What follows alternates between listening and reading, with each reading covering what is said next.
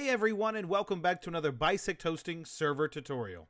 In today's tutorial, we're going to go over how to upload a save to an Astroneer server. Before we get started, make sure to launch your Astroneer server at least once before following this tutorial so you can make sure to generate the config files.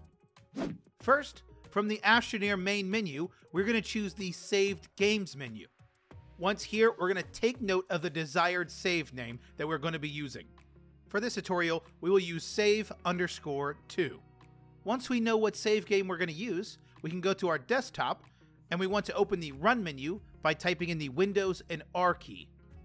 From here, we're going to type the following: %local app data %\astro \saved \save games. Once we have that typed, we can press OK. And in here, we are going to look for the save name that we had earlier. So we're going to be looking for the save_2. We can now minimize this folder to use later. And we're now going to log into our BisectHosting Games panel and choose our Astroneer server. Next, we're going to choose the Stop button to stop the server. We will then go to the Files tab.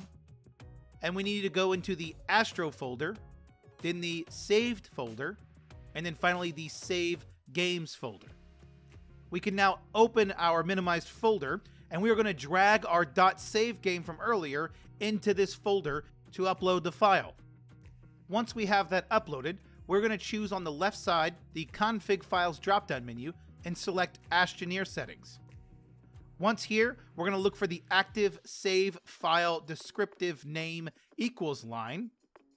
By default, this line is around line 19. After the equal sign, we're going to change this to the exact same save name, and it is case sensitive. So we're going to have save_2. Once we've changed that, we can choose the Save Content button. Then we can go back to the Home tab, start our server, and we'll have uploaded a save to our Astroneer server. If you have any questions, check out our knowledge base, BisectHosting.com/KB, or you can submit a support ticket on our website. If this guide was helpful, make sure you hit that like button, subscribe for more content like this, comment down below which guide you would like to see next, and we'll see you around.